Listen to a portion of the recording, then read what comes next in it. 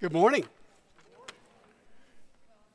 We are glad to see you. We welcome you. It's a good day to be here at McGill. We had a great crowd this morning. Everybody got up early, and it's good to see you out now for the 10:45. If you look on the back of your worship bulletin, there's several announcements. Dr. Jamie Poe is our Deacon of the Week. She'll be reading the psalm in just a little bit. Church Council will be meeting on Monday, September the 30th at 7, so mark your calendars on that. The Church Mouse program has begun. They meet the second Sunday of the month. They met last week. They've already packed the stuff for the college students, and I think we had some happy college students this week, so you could help out with that. Donna, let's talk about the crop walk. Just wanted to remind you about the crop walk that's coming up on the second Sunday in October, October 13th. And we will be in Concord this week at the Forest Hill Methodist Church, United Methodist Church on Union Street. That's where the crop walk will begin. And we are to report there at 1 o'clock to get registered. And there will be some activities, especially for the children there, and before the crop walk begins. And the crop walk will begin then at 2 o'clock, and we're asked to bring a non-perishable food item to come and to walk in the crop walk.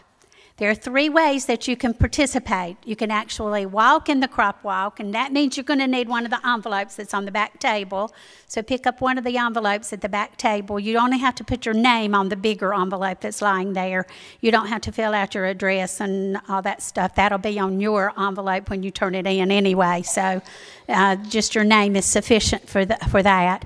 And then you will ask people to sponsor you, and the money will go in your envelope, and then we'll put them all together. Or you can bring it back to the church by October the 13th, or you can turn it in at the actual crop walk itself when you come to walk. You can sponsor a walker. You can check out the list that we have back there to see who's walking, and then you can go ahead and sponsor one of them by giving them your donation, or you can give it to me and I'll get it to them, either way. And then you can just simply make a donation. You don't have to designate to who it might go to or anything. You can just simply make a donation to the crop walk. I appreciate you praying for the crop walk, and especially for the safety of the walkers, and for the money that we raise in the crop walk. 25% of it will stay right here in Cabarrus County. Usually, I think it goes to CCM for their programs and for their help with the hunger. And the rest of it, of course, will go to the organization itself to support hunger in other areas. And so thank you for doing that. And if you have any questions or need an envelope, just come back to the back table after the service. Thank you. And the crop walk organization is one of the most efficient for making sure that actual food is bought and distributed throughout the world. It's, and if you need somebody to sponsor it, you can sponsor me. You don't sponsor. You're going to do about the nursery. Come and talk. Yeah. I'll come. So I put up flyers around to sign up for nursery, because I'm going to keep reminding you guys. And all you need to do, if you have a newer phone, you should just be able to hold up your camera if you open it and just center it on the code that's up there, and it should pull up the sign up. If you're having any problems with it, please let me know, and I can sign you up if you'll let me know what dates you want. Which Sunday do you want me to sign up? There is no minimum or maximum.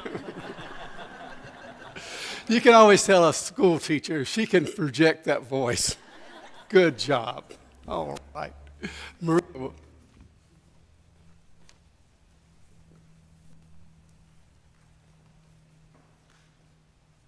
Good morning. I'm coming on behalf of the nominating committee. First, I would like to thank my members of the nominating committee, Philip Riley, Amanda Beasley, Bonnie Clay, Alan Scott, and David Matheny. Thank you for all of your hard work. We did have a little bit of a task this year with getting people to get on certain committees, but I'm happy to announce that all committees have been filled. We have chairmen in place for each of the committees. We have lovely volunteers. We just need more volunteers. Speaking of volunteers, we need more volunteers to help with ushering. We are in need of help for usherings on the 3rd and the 4th Sunday. So if you would be willing to sign up to help us on the 3rd and 4th Sunday, please let myself or Mark Caton know so that we can do that. We would appreciate it.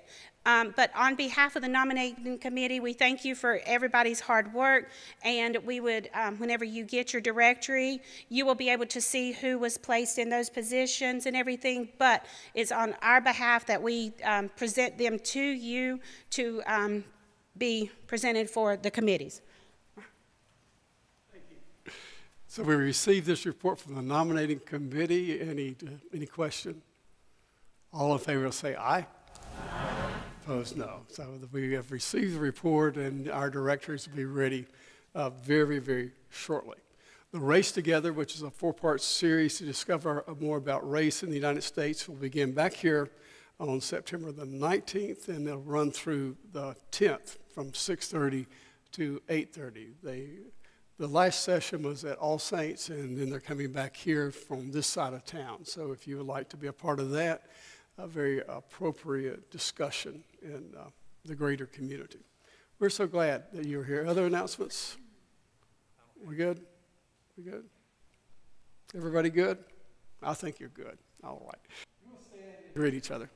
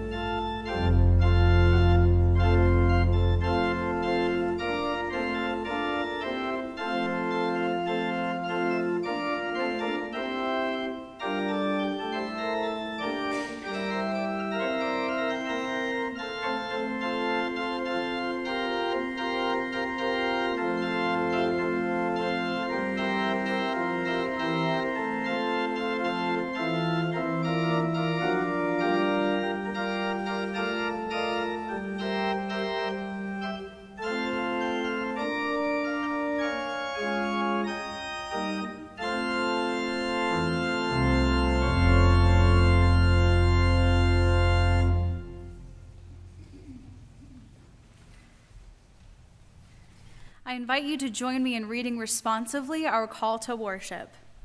The foolish say, "There is no God." We come trusting in Jesus, the face, the voice, the presence of the God who loves us. The scoffers of our age ask, "Why do you seek after God?" We come in this time because God's grace has spilled over in our lives. The hopeless around us think, "No one cares about me." We come in this time to this place because Jesus has found us and brought us home. Amen. Let's join now in singing "Be Thou My Vision," hymn number 595. Would you stand, please, as we sing hymn 595?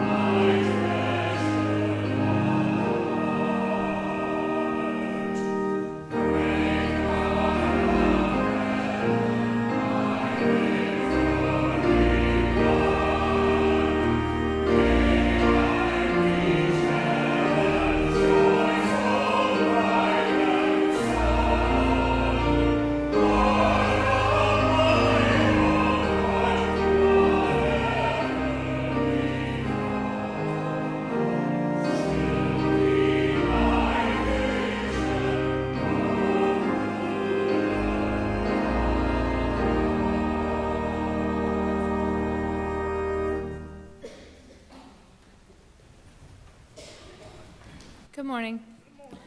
This morning I'll be reading Psalm chapter 51, verses 1 through 10 from the New Revised Standard Version, which is our custom. Have mercy on me, O God, according to your steadfast love. According to your abundant mercy, blot out my transgressions. Wash me thoroughly from my iniquity and cleanse me from my sin. For I know my transgressions, and my sin is ever before me. Against you, you alone have I sinned, and done what is evil in your sight, so that you are justified in your sentence and blameless when you pass judgment. Indeed, I was born guilty, a sinner when my mother conceived me. You desire truth in the inward being, therefore teach me wisdom in my secret heart. Purge me with hyssop, and I shall be clean. Wash me, and I shall be whiter than snow. Let me hear joy and gladness. Let the bones that you have crushed rejoice. Hide your face from my sins and blot out all my iniquities. Create in me a clean heart, O God, and put a new and right spirit within me. If you'll pray with me. Father God, search us and know us. You know our pain in times of trials, stress, and worry, and you know our joy in times of happiness and abundance. Help us to bring all of it to you, Lord.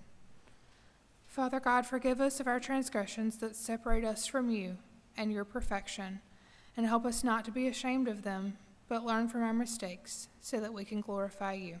In your name we pray. Amen. Our children will come forward. Lindsay will meet them on the steps.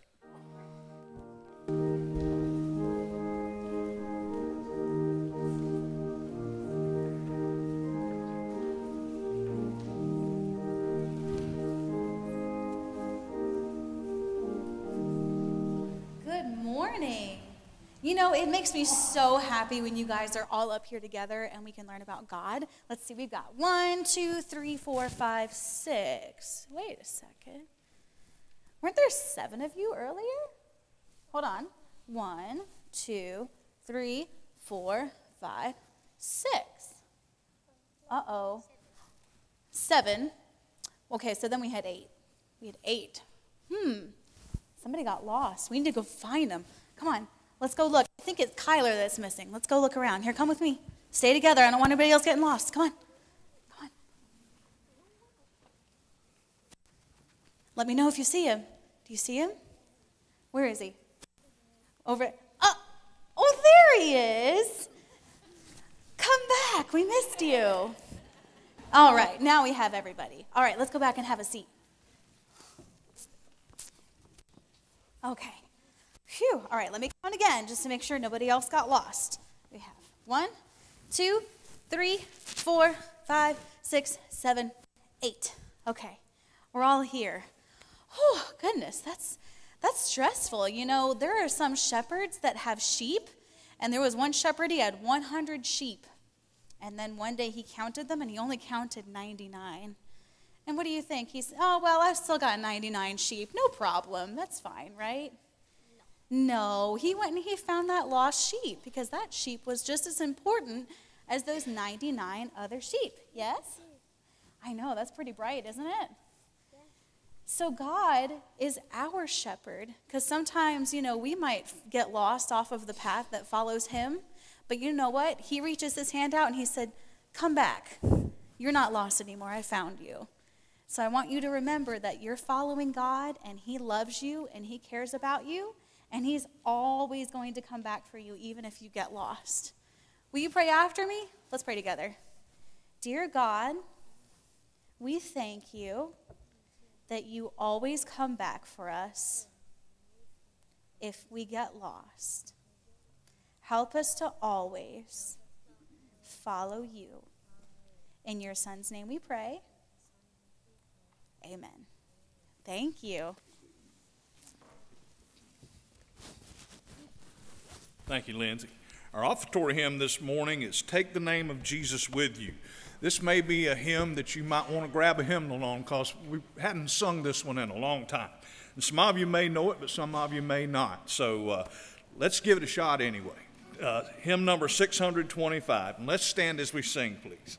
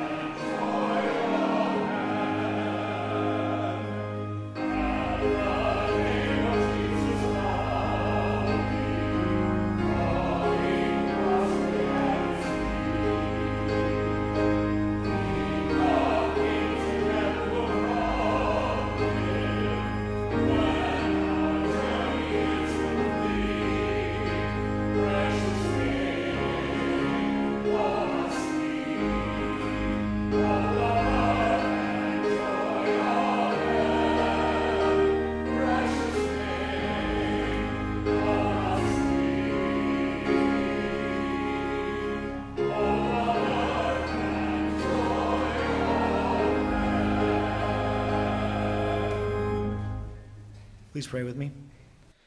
Dear Lord, thank you for bringing everyone together today safely. Please be with those that aren't able to be here today. And as we receive these tithes and offerings, please bless them to the advancement of your kingdom. In your name we pray. Amen.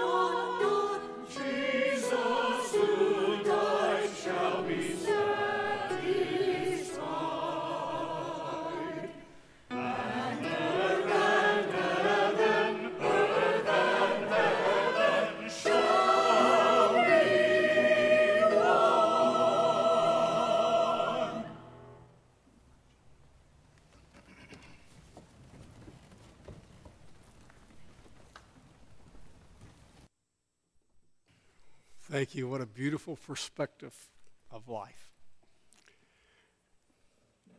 Our New Testament reading this morning comes from Luke 15, verses 1 through 10. And indeed, I do read from the New Revised Standard. Now, all the tax collectors and sinners were coming near to listen to him. And the Pharisees and the scribes were grumbling and said, this fellow welcomes sinners and eats with them. So he told them this parable. Which one of you, having 100 sheep and losing one of them, does not leave the 99 in the wilderness and go after the one that is lost until he finds it? When he has found it, he lays it on his shoulders and rejoices. And when he comes home, he calls together his friends and neighbors, saying to them, rejoice with me, for I have found my sheep that was lost. Just so I tell you, there will be more joy in heaven over one sinner who repents than over 99 righteous persons who need no repentance. Or what woman, having 10 silver coins, if she loses one of them, does not light a lamp, sweep the house, and search carefully until she finds it? When she has found it, she calls together her friends and neighbors, saying, rejoice with me, for I have found the coin that I had lost. Just so, I tell you, there is joy in the presence of the angels of God over one sinner who repents. May God add his blessing to the reading and the hearing of his word. And in the hearing of that word, may we find the courage to live that word out in our lives. May we pray. Our gracious Heavenly Father, we thank you this day for the opportunity of being together. We thank you that we can worship here in this place, that we can share our concerns, our joys, our cares, our sorrows. We're thankful that you have made us family. And as we have gathered together, we do remember those who are hurting, those who are sick. We lift up to you in a special way Jim Pittman and Martha House in the hospitals. We know that you are there, that your healing hand is there, and we thank you for that, for you are the great physician. And we continue to remember others who are undergoing tests, others who are undergoing and suffering with debilitating illnesses. And we know that you are there, for you are a friend that is closer than a sibling. This day we remember those who are hurting in our world, a world that is fraught with strife and anger and hate. But a world in which you have called us to be peacemakers, that you have called us to do what it is that we can do to make this world a better place. Oh Lord, strengthen us in our resolve. Open our eyes to the needs about us. Open our hearts to you. We remember even now how you once taught us to pray. And so we pray together. Our Father, who art in heaven, hallowed be thy name. Thy kingdom come, thy will be done on earth as it is in heaven. Give us this day our daily bread, and forgive us our debts as we forgive our debtors. And lead us not into temptation, but deliver us from evil. For thine is the kingdom and the power and the glory forever and ever. Amen. We come in the Gospel of Luke to a very interesting place. There are certain things that Luke shares in his Gospels that we do not find in the other three. And these three parables that he introduces to us today are one of those. It's hard in this world in which we live in to understand what it means to be lost anymore. I mean, we've got this lady in my car that tells me always where to go. And she keeps telling me to redirect me. Well, I need all the redirecting I can get. I take that. But I remember a simpler time when, after I finished seminary, we were still living, and we remained in Pennsylvania and worked with the Home Mission Board. And we lived in Doylestown. Doylestown's right above Philly. And Janet and I would often, because of the proximity, we would just go over to the Pennsylvania Dutch country and get lost. We would just drive. We would find the covered bridges, and we would just go. And as we go, some of the most wonderful memories still remain of barefooted Amish children playing outside and beautiful farms. Now, we didn't particularly like to go in the spring because there was that wonderful smell of manure everywhere. But in the fall was a good time to go. But we would just spend the day not knowing exactly where we were, just being lost, but then eventually finding a highway that led somewhere. Jesus tells us these parables about lostness. And it begins because Jesus is being criticized for the company he keeps. He's being criticized because he goes to be with people of the world, tax collectors and sinners. Oh my, oh my. And we know all the adages because we teach some of them to our children. Birds of a feather flock together. One bad apple spoils the bunch. But Jesus didn't quite grasp that. He went to where people were as himself. He went and he ate and he drank with them and he got to know them, and he told them that the kingdom of God was at hand and the kingdom of God was breaking in upon them. And yet, some people didn't like that. Because it's always a matter of perception. Like I told the 8:30 crowd, I said I was going to tell this at 10:32, and I will. Lauren is the perfect middle child. I mean, she really is. She's good at negotiating with her older sibling and her younger sibling, and she does well. And she thinks we did a really good job raising her. But she has serious doubts about our ability with the other two. It's a matter of perspective. Where we are and what we do. And these scribes and the Pharisees, how dare Jesus talk to these people? How dare he violate the holiness code? How dare he get so close to unclean people? Oh, we are so sanitized ourselves that we don't understand even the world. So Jesus tells them a parable about need, a parable about people, a parable about us. And he says, there was a shepherd. Which one of you, having 100 sheep and losing one of them, does not leave the 99 in the wilderness and go after the one that is lost until he finds it? That's not a rhetorical question. Because the answer is not one of you. Not one of you. You're not going to leave the 99 and go after that one, because that one is collateral damage. That one is acceptable loss. You can do without the one. That is not a make it or break it deal. And they know that. They knew that. They're quite happy. But this is not God's arithmetic. This is not the math that God uses.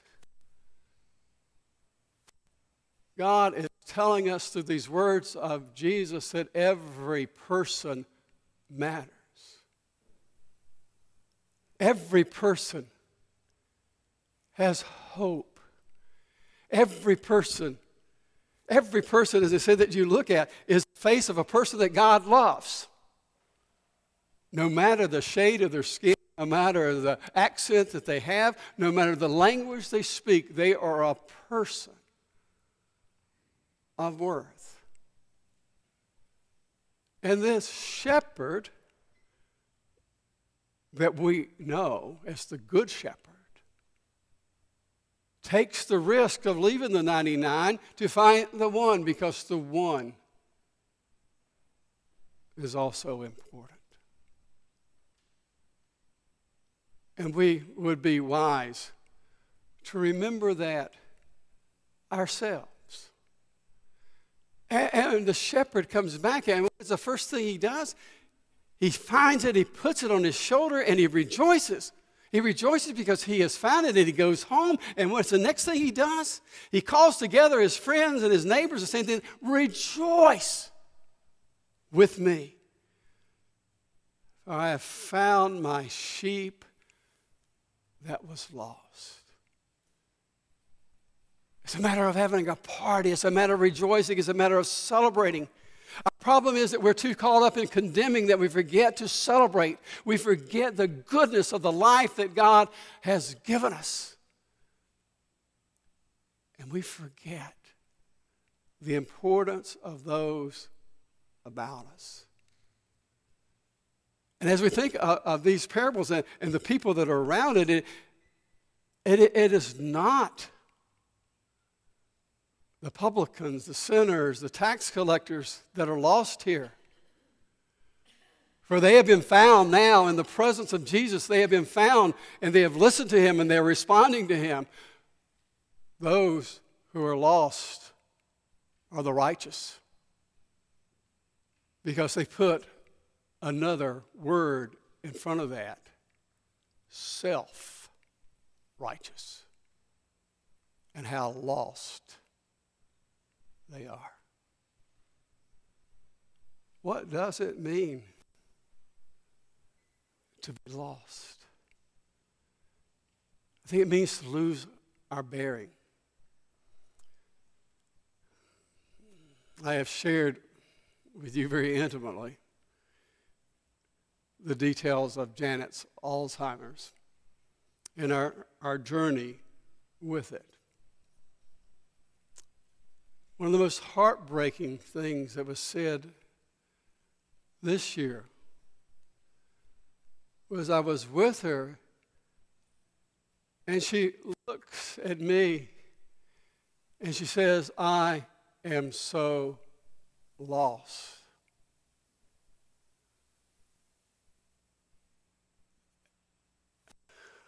And I thought, how horrible to know that. And that's why I think how sad sometimes how we treat people, especially with this disease. We warehouse them. We put them in places where we can forget them, and we don't want to be bothered with them. And we say, well, I don't want to remember you that way, as if they could have any power over the way they are. She knew she was lost. But at the same moment, she also knew she was loved. And in that love, she was found. The last several weeks have been a different dimension of this story and this journey. But yesterday, when Lauren and I were visiting her, she was a little agitated. She's been a little more agitated. She looked at me and said her first complete sentence in about a week. And she said, I'm so glad to see you. That's really what it's about. That we remember and we share our presence in a world. And that we are there. And this shepherd went to that one and brought him home. And then he says, there was this lady, and she had 10 coins, and she lost one. And remember, this was before Social Security. Let's don't get talking about Medicare, because I like Medicare. She lost one. This was her security, and she swept the house like nobody's business. When we were younger and we started cleaning the house, one of the kids would always come out, "Who's coming to visit us?" This woman swept it because she needed to find it. It wasn't absolutely necessary or not, we don't know. But she needed to find that coin, and she did. And again, she rejoiced.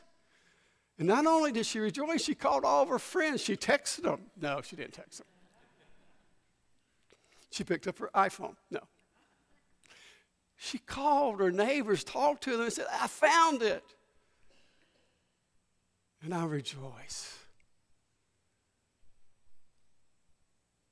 In the third part of the parable, which we'll get to later, is the parable of the prodigal and his brother. And we're reminded, even there, that both are so important. What is Jesus trying to tell us about the company we keep? He's telling us that we have to go out into this world that God so loved, and we have to see our brother, our sister, wherever they are. And we don't have to think so highly of ourselves that we cannot be merciful and loving and humble and caring. And we can't be so self-righteous that we cannot rejoice, that we cannot understand that there is joy in the world. My good friend Jack Knopfsinger, who was my mentor, he was a pastor at Knollwood in Winston.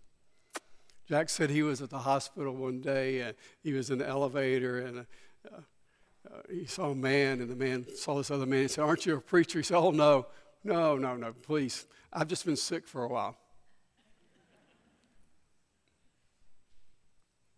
What does it say? We as Christians, we have that joy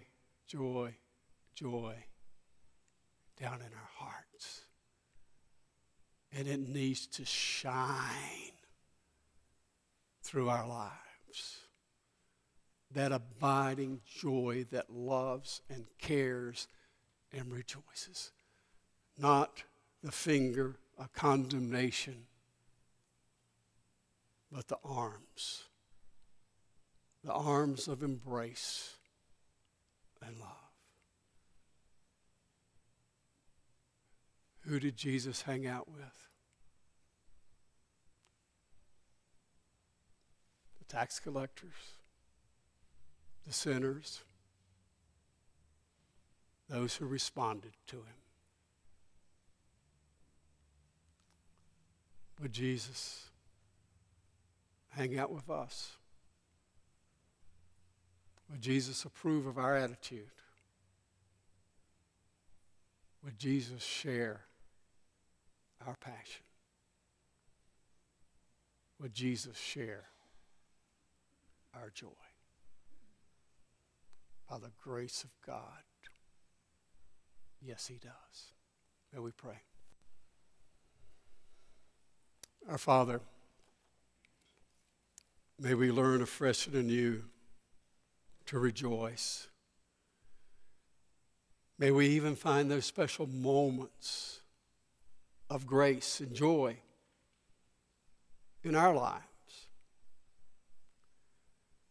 And sometimes, dear Lord, remind us that we too are lost. We have missed the mark. We have forgotten who we are. Remind us that your love is greater than our sins. And remind us that you call us like a homing beacon to you. Oh Lord, help us to follow you. Help us to love like you love. Help us to be, by the grace of God, like you. May we be your church. In the name of the one who came into this world to show us the way, the name of Jesus, who is the Christ, we do pray. Amen. Our hymn of invitation is Savior, like a shepherd, lead us, hymn number 558. Our invitation is also simple, to know that Jesus is the Lord. He is the Christ. We invite you to be a part of the fellowship and membership of this church as we work together to share the gospel of Jesus Christ in the world that God so loves. We invite you to open your heart to his will in your life as we stand and sing.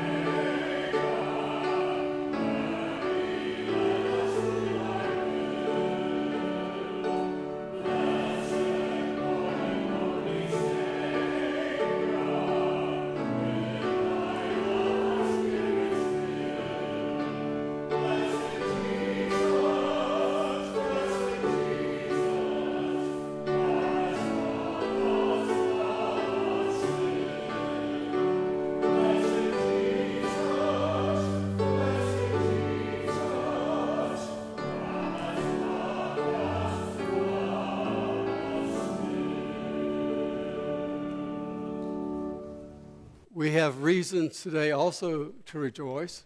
Kara Pollock has shared with me, that she wants to accept Jesus Christ as her Lord and Savior and to be baptized. And we need to receive her, and she'll be baptized next Sunday at this service. Do I hear a motion to receive? Second? All in favor say welcome. All opposed? Nobody's opposed. We rejoice, and we look forward to next Sunday morning in this service for a service of baptism. Any other announcements? We're good? Choir practice Wednesday. Come join the Spirit. Really wonderful. Y'all look good up there. Yeah, I like that. Tuesday Bible study will not meet this week because the books haven't come in.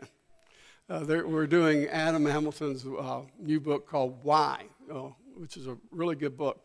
But it's not like Amazon. They didn't do 2-day delivery. They did almost a 2-week delivery. So anyway, the books will be here Thursday. So we will have our normal Tuesday Bible study starting back a week from Tuesday. And now we go from this place. We go out into the world. For this is where we will find Jesus. We will find him in the world that God so loved. And this is where we will find the church where it belongs, not sheltered, not citadeled, but out in the fields, working and sharing and being and loving and caring and feeding. For this is what the Lord has taught us. Go and be the church. In the name of the Father who loves us, everyone. In the name of the Son who epitomized that love. In the name of the Spirit, which is that love, we do pray. Amen.